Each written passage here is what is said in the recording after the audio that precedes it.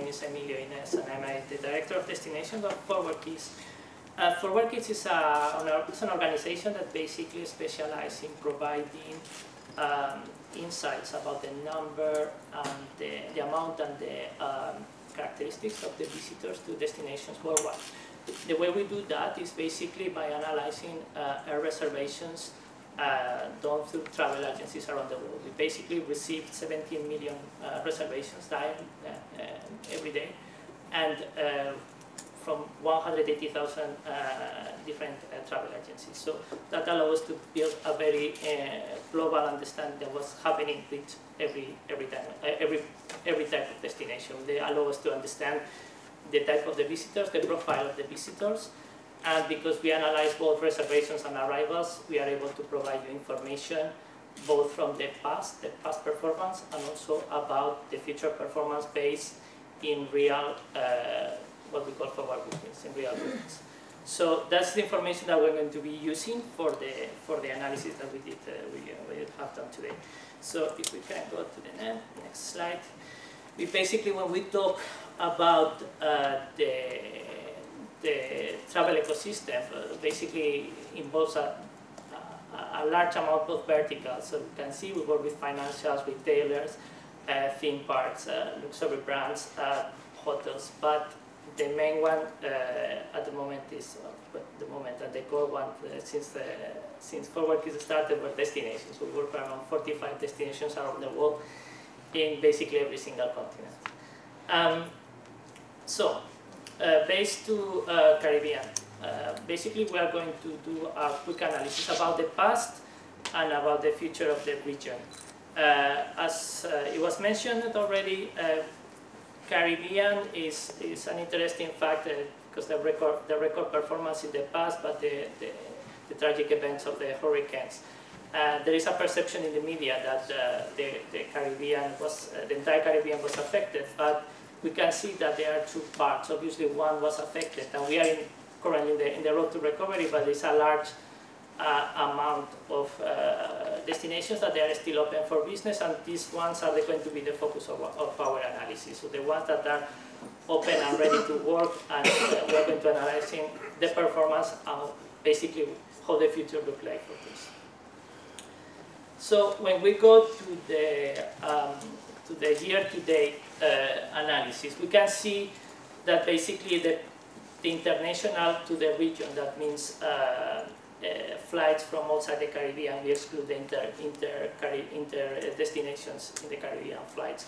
It grew by 4.3% in total. What we are saying, these are the reservations to travel agencies. And we see that globally the Americas grew, was stable and grew around 2.3%, which is not as much as the rest of the world. We see, for example, the performance of Europe. We see Europe, America represents 70% of the market. Europe represents 28% of the market. It grew 9.5%. Africa is a negligible amount, but still it grew 19%. And Asia Pacific it grew by 12.7%. So we see that basically the international and the long haul markets are actually having a very positive performance in the past. We can see, when we see per countries, we see that in Europe there were growing performances despite the hurricanes. So we see France grew 11%, UK 14%. The decline, a small decline in Germany, but growth in Italy, growth in Netherlands. So Europe performed very well. Asia Pacific, we see that there are some source markets that actually they were very interesting. We can see Hong Kong or India or China that they are growing really strongly. So when we go to the results up to the date, we can find top 5 growing Caribbean destinations. As you can see, Barbados, Cuba, Guadalupe, Aruba, and Haiti, so performing exceptionally well in this period of time. Now moving from that, we are going to pass from the analysis the historical analysis to the what is going to happen in the 6 months. So we can see that despite the hurricanes, European people keep going to the Caribbean, and we see that there are 2% growth with regards to the same situation last year. We see that there are some countries that are doing especially well, like it can be Spain, France, or Netherlands. Others that are more or less flat, like it could be UK and Italy. And we see two markets that are unfortunately not working as well as before. They were Germany and Switzerland. When we see when we make an analysis of the air capacity, so the number of seats that the airlines are planning to provide from this source market to the Caribbean destinations, we see that they follow pretty much the trends of the reservations. So we can see that France is increasing 8.2%. If we go backwards, we see that the growth in reservations was 8.1%. We see United Kingdom 1.7%. Germany was the one that was having a big decline.